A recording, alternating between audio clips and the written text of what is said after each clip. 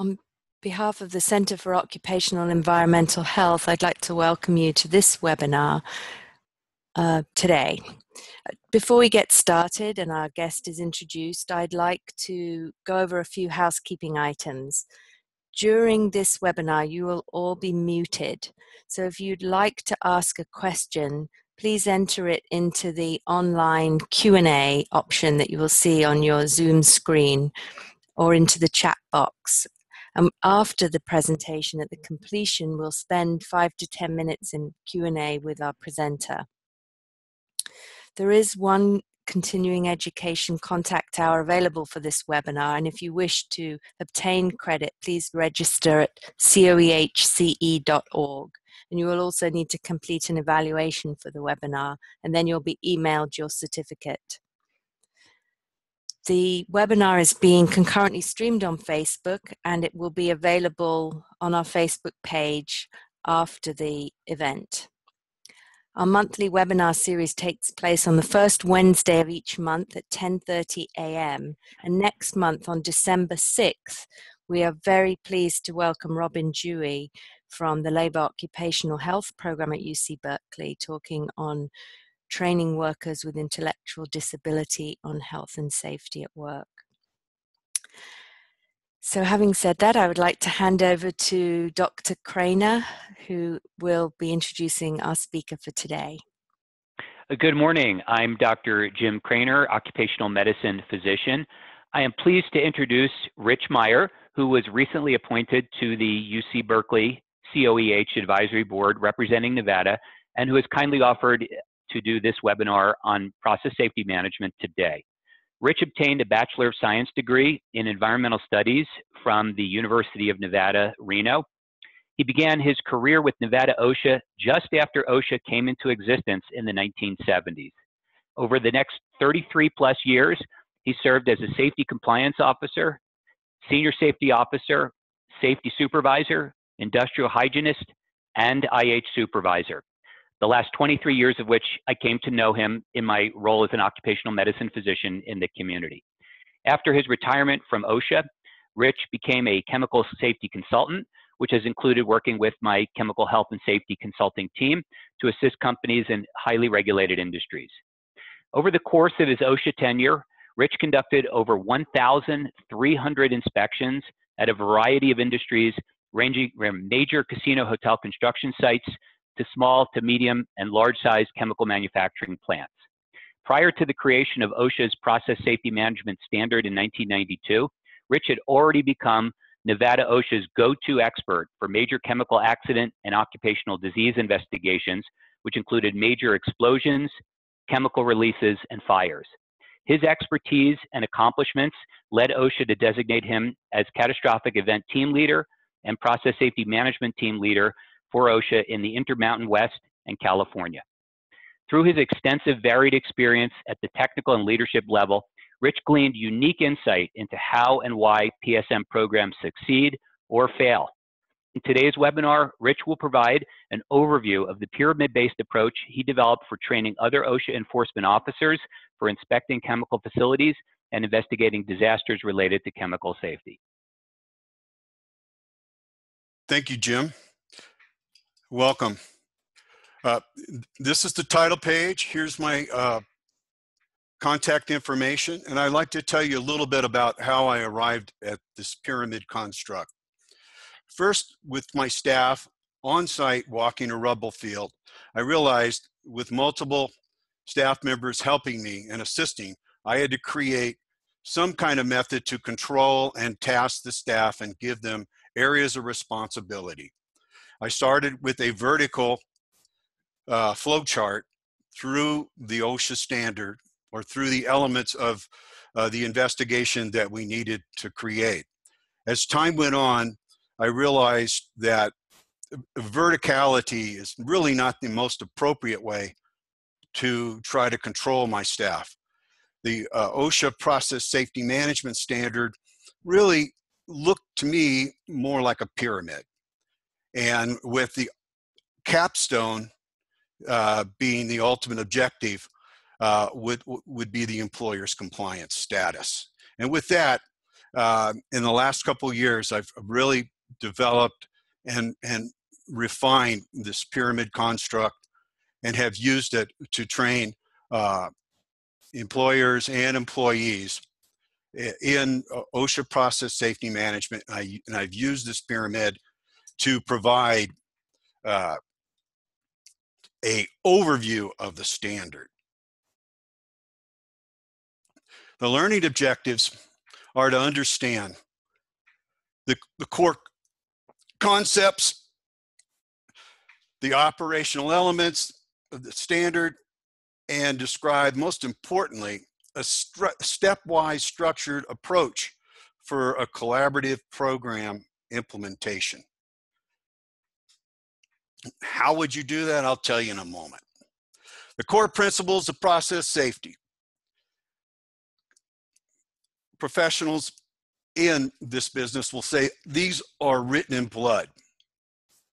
The explosive manufacturers will say the same thing. Redundancy and group decision-making, adopting and embracing the best practices, all important. The 3 M's, that's an explosive term. Also, the military uses it. And that really is, you minimize worker exposure to high energy or toxic materials.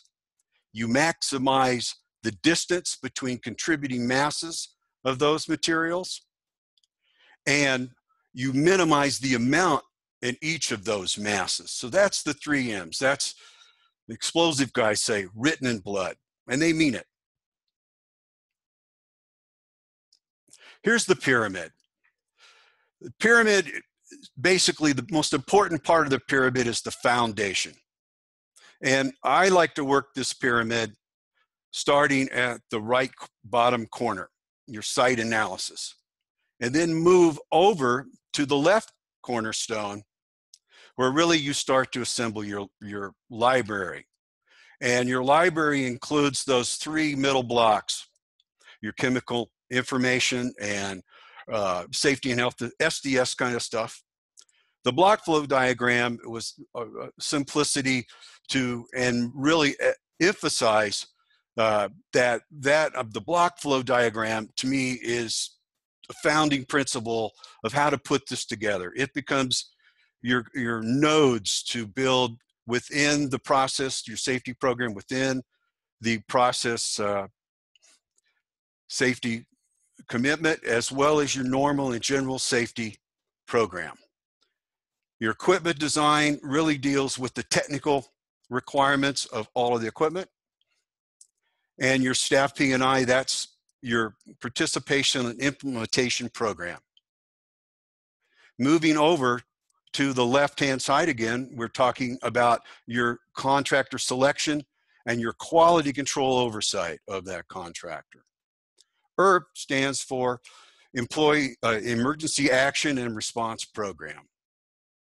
Confined space, lockout, tagout, and hot work are those representative OSHA programs that are required by the standard to be integrated and are part of the function of every maintenance department and operational workers within the process facility and inspection and testing. We're back over to the top left again.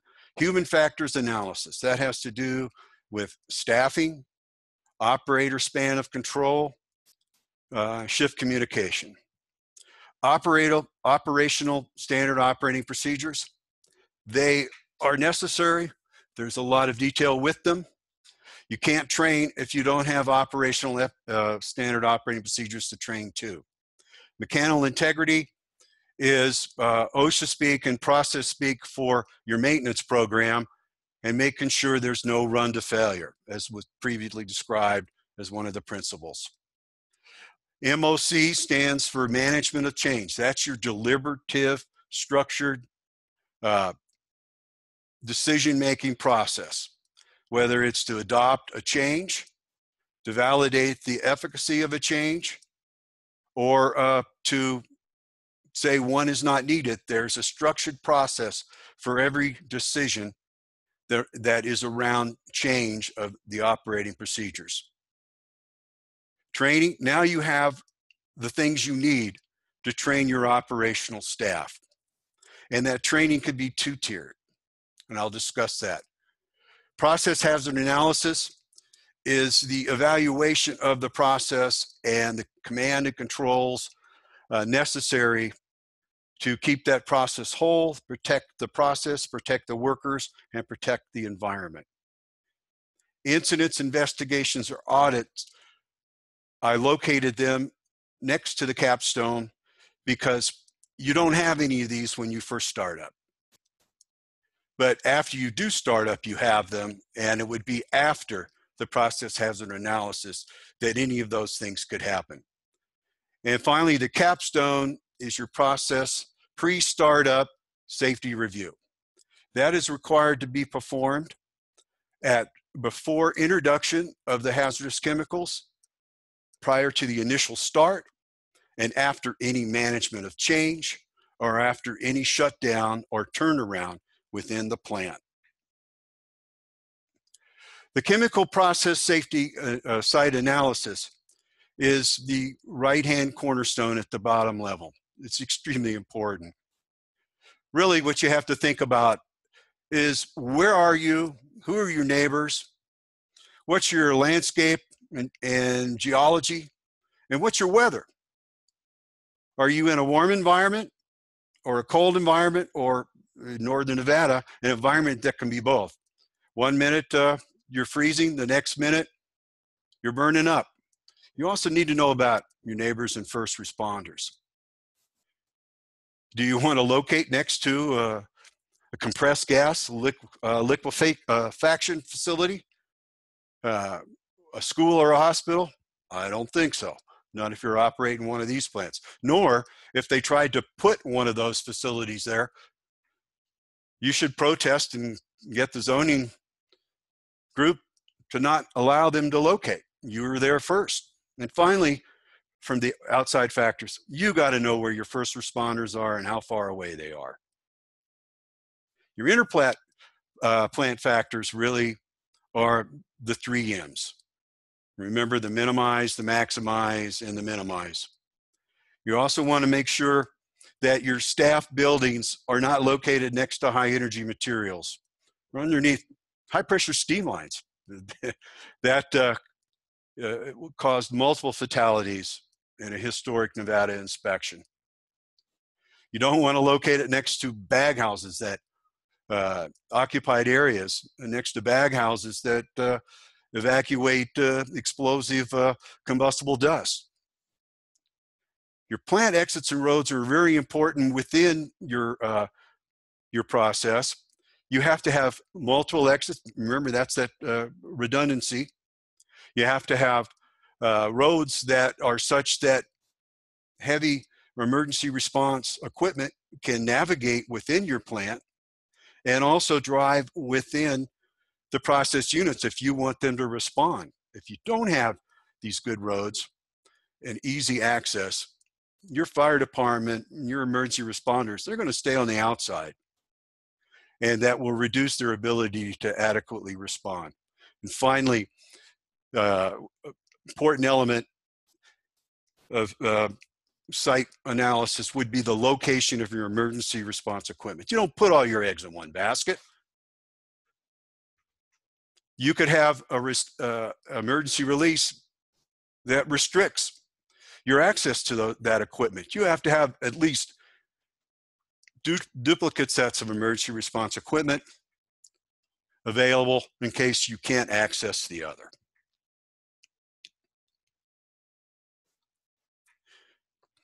This is that left-hand cornerstone. This is your SDS information.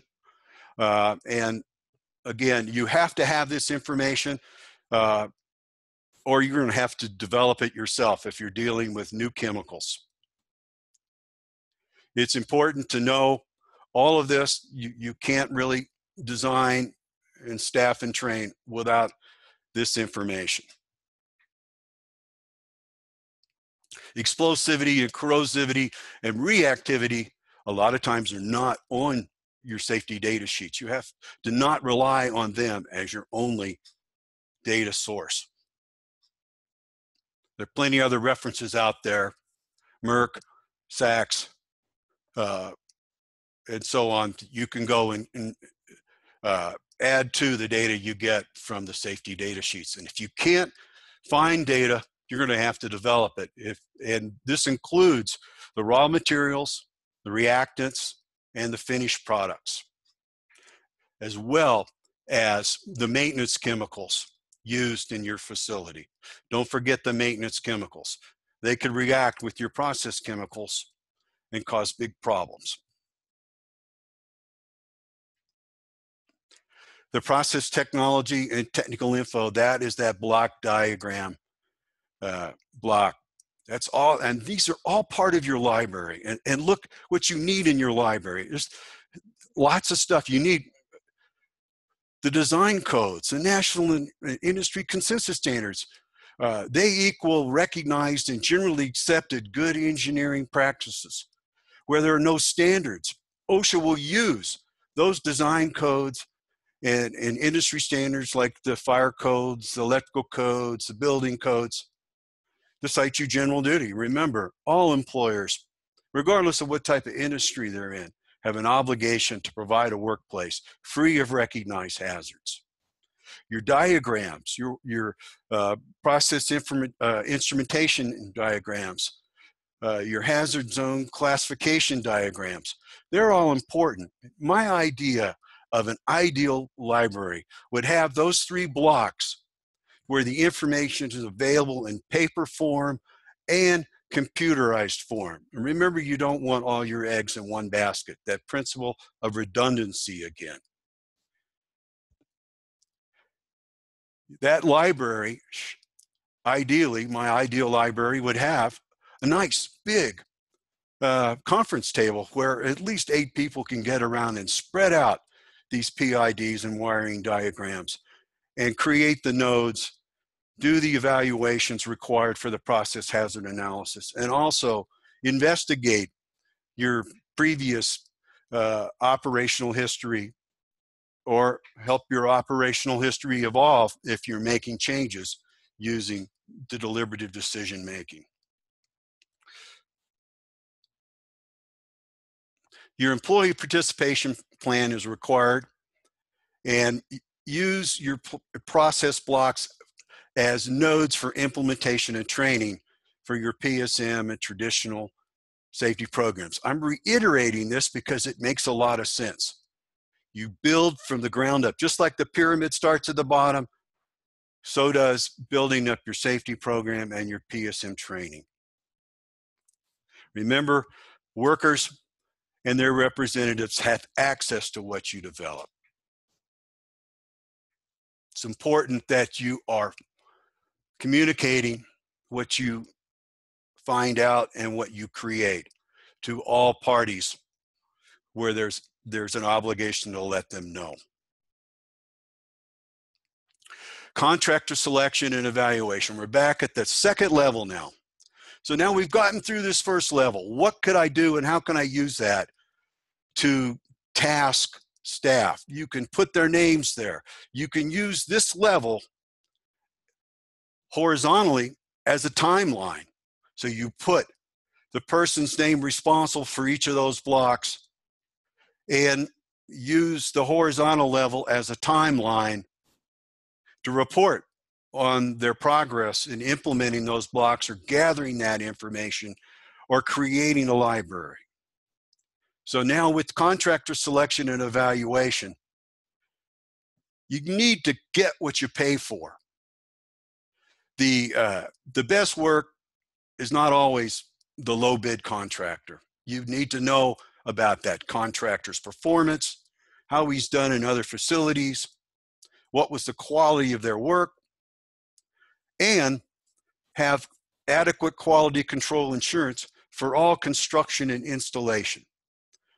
A lot of firms and employers use third-party engineering consultants to do this work for them. That's fine. But just remember, you need to be involved as well as an employer to make sure that those consultants are doing their duty. You don't want to be faced with a 40-story building because of poor concrete. You won't get a permit to occupy because your elevator shaft is half a foot out of alignment at the 40th floor. This actually happened down in Las Vegas. So you have to stay on top of this and make sure you get everything.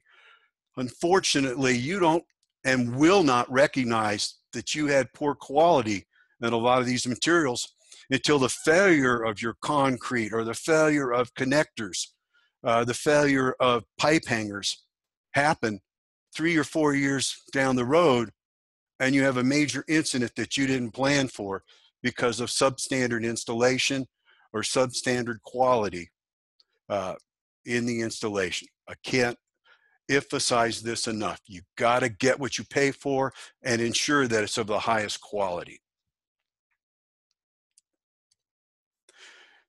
Your emergency action and response plan is extremely important. You can't put people in harm's way without an adequate emergency action and response program. You have to decide as an employer, are you going to respond to releases of hazardous chemicals? Are you going to try to control them? Are you going to try to clean them up? If so, you got to meet 120Q, OSHA standard, and all of its requirements, which are quite detailed. I know, I helped develop and supervise a hazmat team for Nevada OSHA for over 10 years. If you have a fire brigade, if you're going to go beyond incidental use of fire extinguishers, and that is once you've expended 2 10 ABC fire extinguishers on a beginning fire and it's still going, you're either going to press the e-stops and hit the evacuation alarms, or if you're going to continue and go get a fire hose, you have to meet the requirements of OSHA's fire brigade standard. That requires equipping and training equal to what the fire department does. So you need to know that. And I will tell you, it's really imperative that you involve the local emergency responders at this point. Let them see your plant plans. Let them see what you're writing and what you plan to do, and ask for comment. Even before you construct your plant, you'll get valuable information, and you will start a relationship that's important and imperative for the safety of your facility and the safety of the first responders, as well as your employees. And don't forget windsocks. I recommend 2. You could have a release of smoke or chemical that block an employee's view of the windsock. You always want to evacuate to that rally area that's upwind. You don't want to have only one rally area, at least 2.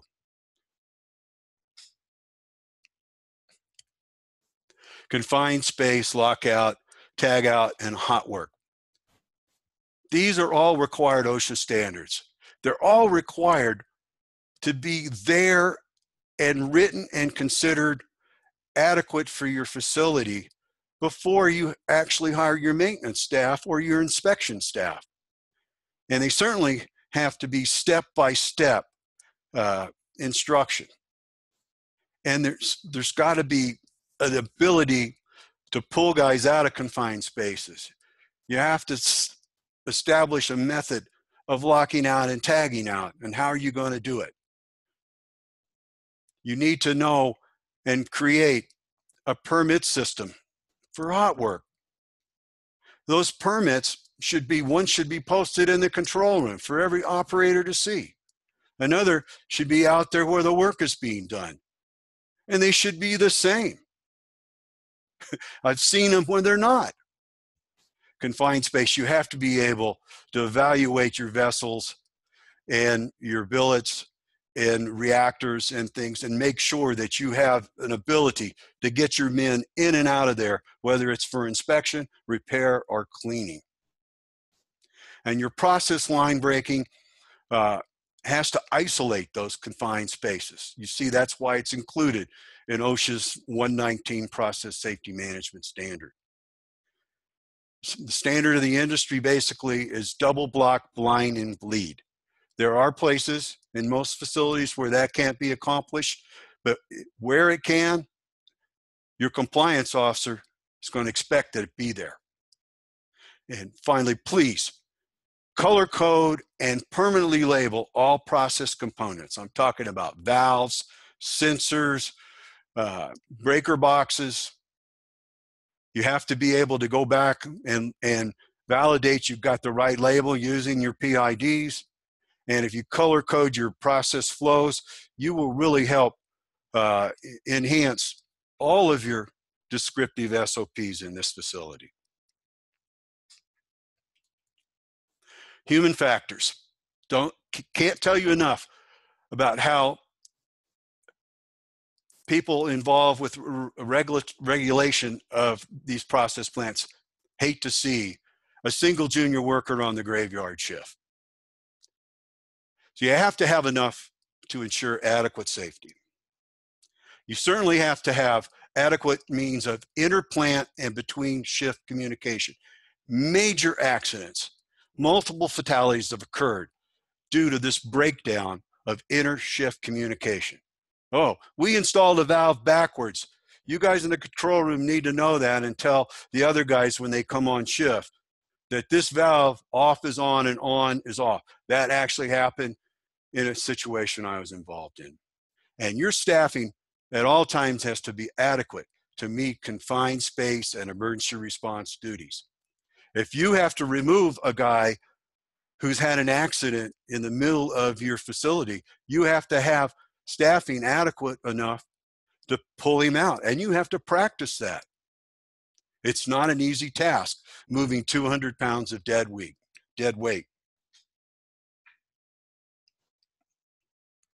Mechanical integrity. This is your maintenance program. This is the heart of one of the fundamental things of your process safety program. There's no run to failure. Over and over and over again, running to failure is the primary cause of large accidents that you read about and we get to inspect, or I did inspect as an active enforcement supervisor. Remember that all of this must meet the recognized and generally accepted good engineering practices in your workplace, as defined by industry consensus standards, that for your piping or for the process safety relief valves is described for the chlorine industry or the American Petroleum Institute. Replacement parts and service and inspection must meet manufacturer's recommendations, and they have to equal the specified original equipment. If they are no longer available due to the age of your plant or nobody's making them anymore, you got to use the management of change process to validate any potential new replacements. Again, no run to failure. Management of change. This is your deliberative, structured, written, managed process to deal with all change. It's quite involved. It is deliberative. It should involve at least 2 or 3 people. You do it, you get the worker from the node where the change is occurring that you've trained, a senior supervisor from that node, your safety manager or designated safety person, and a process engineer should be involved in this process. You need to have structured decision-making and utilize the same format every time. This is a place where boilerplate is really important to make sure that you check the boxes and you have sign-offs from the persons responsible that they agree with these principles within the management of change process. And then when it's done, you have to do a pre-start safety analysis before you restart the plant with this new different part or new chemical or new cleaning chemical in a maintenance operation. Again, changing staffing. We got a service debt. We're cutting down on the people. That has consequences. What happens if you cut out your laboratory people on the graveyard shift and one of your primary controls was no water in the process stream? You might not find out that that last sample taken that night that wasn't analyzed by the next shift was sitting in your laboratory after you've had a massive release because of a corrosive release of hazardous materials. So again, managing the change. No change without management. Nobody has a better idea. Nobody introduces chemicals to see what happens. All of this change is introduced and managed so that there are no uninformed introductions of materials. Standard operating procedures and training. Right. This is the how to do it for the operational staff. The requirement for manual walkdowns annually. We call that in the standard, it's certification, annual certification. Truly is an opportunity for extra training and staff building. What you do is you get an operator from a different part of the plant and give him another nodes or process blocks SOP and have him walk it down as the stranger and see if he understands it. And I like to do with 2 people. I was in a plant where they did this. They used 2 people to walk down from a different department to walk down each of their standard operating procedures and then present that to other operators at a monthly training session. It was a learning experience, both for management, the staff of that process block, and for the guys that were now finding out about the absolute detail of what another part of the plant did. It's a win-win-win situation. Some of your training can be 2-tiered. You can utilize videos on hazard communications and lockout, tagout, and blind, block, and bleed. But make sure that the videos that you use directly reflect the practices and procedures you've implemented. They're out there. Same thing for mechanical handling equipment as well. But then the second level of training is hands-on by that supervisor or second level supervisor within that process node. You want to make sure that there is documented comprehension that can be tested at the first tier, but you want tests and observed comprehension understanding by the frontline supervisors and have him sign off that that employee understands everything about every standard operating procedure within his work area before you allow him to work on his own. And certainly any time that a failure to follow these standard operating procedures is detected, don't yell at them. Start your corrective action procedures. You write it down. You formally task that guy with relearning that SOP, and you let him know there's no second chance. You do it our way or the highway. You're out of here, because the safety of the process, the safety of his coworkers, and the safety of every other individual in that plant depends on following the standard operating procedures that have been agreed upon by your deliberative decision-making process. Nobody has a better idea. Nobody can introduce a new chemical on their own. Nobody has a shortcut without pushing it through your deliberative decision-making process and then changing your standard operating procedure. You need to have a tracking procedure as well, just to choose and document which version of the standard operating procedure I'm looking at. Is it the most current? So that again is part of codifying and documenting the evolution of these standard operating procedures to make sure the ones out in the workplace are the ones that are also in the library as the latest, greatest example of how to put Part A into Part B.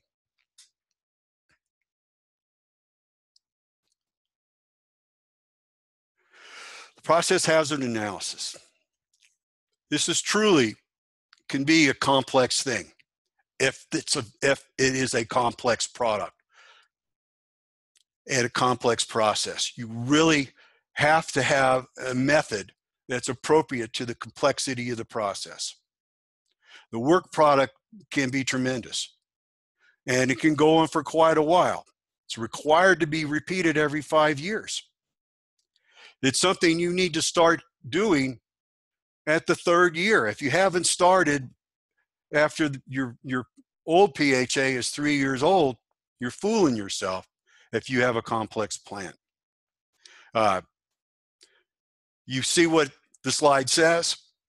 And again, you also incorporate any accidents or upsets or any incident investigations. And it truly requires a team approach. This is where you want to do this in your library. That's my ideal library with all the SOPs and the consensus codes and your industry codes, all there available for you to reference, as well as computers that you can go online and reference things on computers at the same time. And you need a qualified person to lead you through this. There are engineering experts that do nothing but this, and they're good at it. And if you have a very complex plant, I urge you to engage one of those people. It's important that you do this right and you have a good system to track your recommendations and that everything is resolved before you restart by introducing the chemicals back into the process.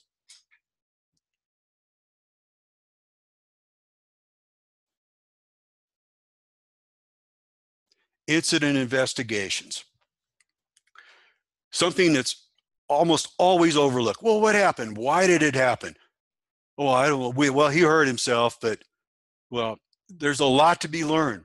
Don't make workers to be afraid of reporting near misses or minor injuries. They're symptomatic of greater failures in your design. Over and over again, I've been in workplaces to where if somebody hurts themselves, they're afraid to talk about it to a supervisor or report it, because that means they're going to be sent out for a drug test. That penalizes you getting information from the ground up as somebody that's managing this process as a safety supervisor or an engineer or owner or superintendent of one of these facilities. You see what the criteria of the investigation consist of. A formal report is required. Oh, that's too much work. We'd rather penalize the employee for reporting it than to go through all of this. Near misses can be very illuminating and point out real problems within your process that aren't brought to light if you ignore them until they become catastrophic. I have real life examples of what happened and why, just for this reason. So again, encourage workers to report near misses. No release is insignificant, but certainly the law says that if there's any potential of a catastrophe, well, what is a catastrophe? I'd say myself, as a regulator, any release that can harm a worker has catastrophic potential, needs to be investigated. If you ignore it and somebody files a complaint, the compliance officer comes out there, trouble. Once you find out what happened, and what the contributing factors were. You need to communicate that and what the recommendations are to resolve this situation and communicate it to everyone that's involved, as well as a plant-wide posting. It's important that these are documented because they become very important tools when you redo your process hazard analysis. If you're not doing a good job here, you won't have a good hazard analysis. Your pre-startup safety review. Your pre-startup safety review looks like, oh, not much. But truthfully, this is where you go back and audit that all of the previous blocks of this pyramid are in place.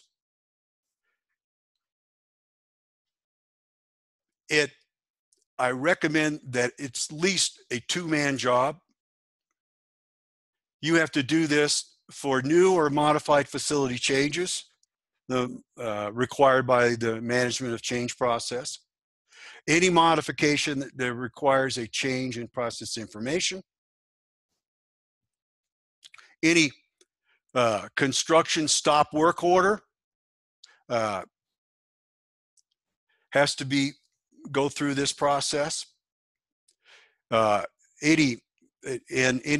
Your operational and maintenance and emergency response standard operating procedures have to be looked at for adequacy and degree of implementation before you introduce those chemicals prior to the very first start and after and before any restart, before any chemicals are introduced into the process. Again, the PHA has to be complete and all findings are resolved. This is low-hanging fruit for the compliance officer. If it can't be resolved, then what are the workarounds? Better have a good story, and you better have an engineering report as to why it was impossible to resolve it. There's always solutions for every problem. And the training and retraining dependent upon the timing of your pre-startup safety review for any changes and any modifications that have come into the process has to be completed before you start this up. Seems like it could be a simple checklist, but this is not something you want to pencil whip. This is something you want to spend some time on and make sure, because what are the most dangerous times in a chemical plant history?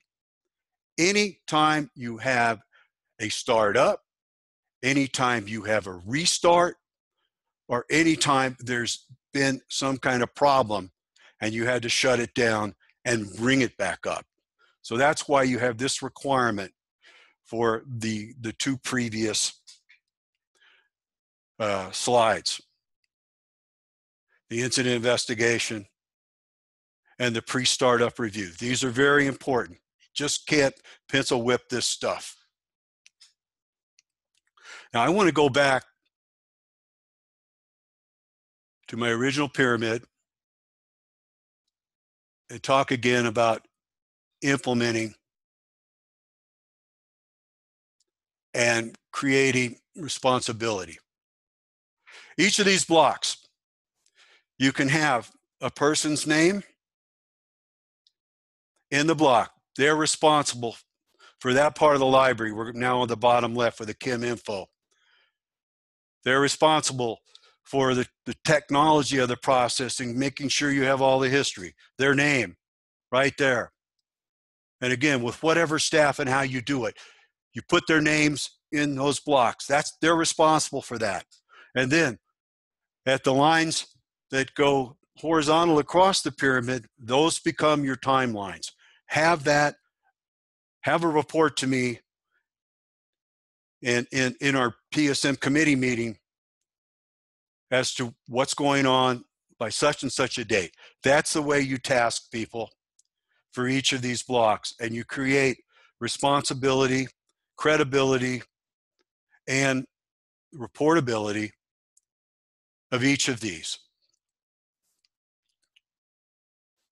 It's important that you go through this systematically from the bottom up. The Great Pyramids weren't built in a day. They were built block by block. There was a method and a very mechanical method of assembling these pyramids. And with that being said, I'm ready to entertain some questions. Oh, thank you so much for that informative presentation. I'd just like to remind everybody in the audience that we can take questions if you could enter them through the Q&A or the chat. Our presenter will spend some time answering questions. While we're waiting for questions, I wanted to ask you a little bit about reporting near misses that have catastrophic potential, as you talked about. And I wondered if you could speak to what are some of the barriers, and is there any kind of estimation of underreporting typically? I believe that it's chronically underreported because it points the finger at the operators who were on duty at that time, or the maintenance employee that didn't properly tighten down the bolts on a flange, or a failure of somebody to complete an assigned task. And so as part of your training, you have to make them aware that any upset, any failure is a learning incident, not a punitive action to be followed, so long as they followed the operational SOPs and the training that they have been given on how to perform that task. So yes, they're horribly underreported. And there in Northern California, you have a wonderful example of that in a recent major release by the largest oil refinery in Northern California, to where there were people reporting that things were leaking, and they just kept limping along and continued to produce instead of running to failure. And then, boom, here comes the failure. So they ignored the reports from the workers on the ground that, hey, we have a little leak here. We need to investigate it. Finally, the leak was such that they had to investigate it. And in the process of pulling off the insulation around this large recirculation pipe in a crude unit, they punctured the pipe and a massive release followed. Well, I think Dr. Craner would like to ask a question. I think he's unmuted if he'd like to. Yes. Sure. Rich, that was a great presentation. Given the complexity of what you described as an interrelated, iterative approach represented by this pyramid, why do you think boilerplate type PSM programs don't work? And secondly, to the extent that you can answer it, does OSHA recognize when a company has a lot of fluff but not a lot of substance? Absolutely. Boilerplate, where you fill in the blank, doesn't really show to the investigator, especially after a significant incident, that there was true comprehension. And employees understood what they were doing. It's like they sit through and sleep through a training program.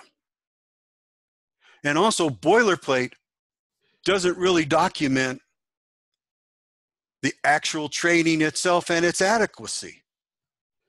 And so really what the inspector is looking for is a description of the training and the record keeping and what was done to ensure comprehension. So your record keeping can be enhanced by computerized programs that track training and prompt training, but the content of that training and some of those programs can actually be inputted as well as the worker's level of documented comprehension or his score on a test. That's fine, but nothing beats also next in that employee's training record, a supervisor report of the on-the-job training that he observed before he authorized that employee to perform that task unsupervised. Does that help? Yes, thank you. Just a reminder to everyone, please, you can enter a question in the Q&A for us, and we have some time to answer. I wondered sort of, I guess, out of my lack of knowledge of this, when you mentioned about staff responding to hazardous chemicals, and I wondered, is it actually optional for companies to have staff be able to respond? And if they can opt out, who does have to respond in that situation? Well, that's a very good question, because an employer can say, we're only training our people up to the awareness level, which is the lowest level of training required in the OSHA standard emergency response training standards, 1910-120Q. And well, then they're going to have to bring in a hazmat contractor to, quote, stop the leak or clean up the mess. And they're going to have a lot of downtime and a potential environmental contamination, as well as probably a chance that this reaches a level to where the regulatory people, both OSHA and EPA's Chemical Accident Prevention Program, gain knowledge of this, and they're going to come take a look at what this employer is doing, and he's going to say, hey, you got to do better than this. You just can't let this leak go on, because leaks that grow. They get bigger. The problem doesn't take care of itself. So committing that time and effort to train up employees that can respond at the highest response levels under the OSHA standard, and that means maybe level A team of 4 on air, 2 to provide rescue and backup, 2 to go and retighten or tighten down a flange that was leaking, and finally a group set up to, similarly outfitted to decontaminate the 4 guys that might be involved in that. That's the level of complexity that that employer has to train his people up to deal with these situations. We have a couple of other questions. One is saying this is a good amount of necessary work, and I understand having employees involved in these activities is critical. Generally, how many health and safety staff are successful per chemical process plant? Are required. It depends on the size and complexity. I would say you need at least 2 safety and health personnel in each plant. You can have 1, but if you have a complex plan, how can that person accomplish all the training and all the oversight and all the analysis just by himself? The guy will go crazy and end up leaving you to go to another employer. And we would say, as the enforcement arm, we would say, sorry, but making your maintenance superintendent your safety officer is not going to cut it. Why? Because the maintenance superintendent, he's going to just try to get her done instead of worrying about no run to failure and do my inspection and testing to prevent those kind of failures or pump failures or things that where the instrument or the pump or the piece of equipment fails and needs to be replaced. So they're not, you can't really say one guy can do it all, which we often find in small facilities because they're not compatible. The safety officer should report to the manager, shouldn't report to the maintenance superintendent. That's another part of it. Who does he report to? So again, that tries to help, but it's difficult to absolutely specify how many you need. It's based on the complexity. Thank you. Another person says, great presentation, thank you. What have you found as successful ways to engage employers and management on the value of embracing the PSM? Do they like their factory?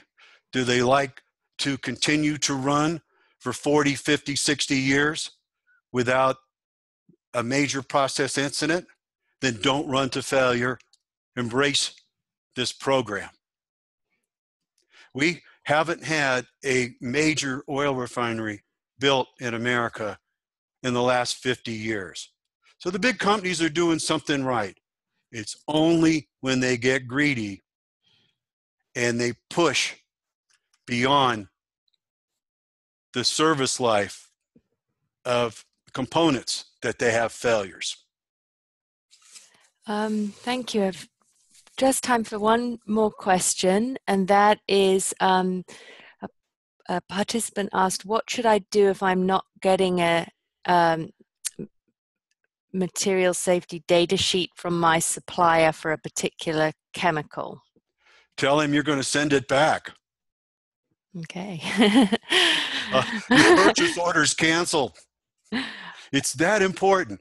I was involved in an event to where a PVC pipe failed because they used a different glue instead of the specified glue, and that reacted with the chemical that pipe was transporting. Simple as that. Well, thank you so much. This really was a great informative presentation, and really appreciate your taking the time to share this knowledge and all your expertise with us. So thank you. And I just want to say to everyone, another reminder that next month on December 6th, our presentation is from Robin Dewey, and she is going to be talking about training workers with intellectual disability on health and safety on the job. So again, thank you very much, and thanks everyone for listening. Bye-bye.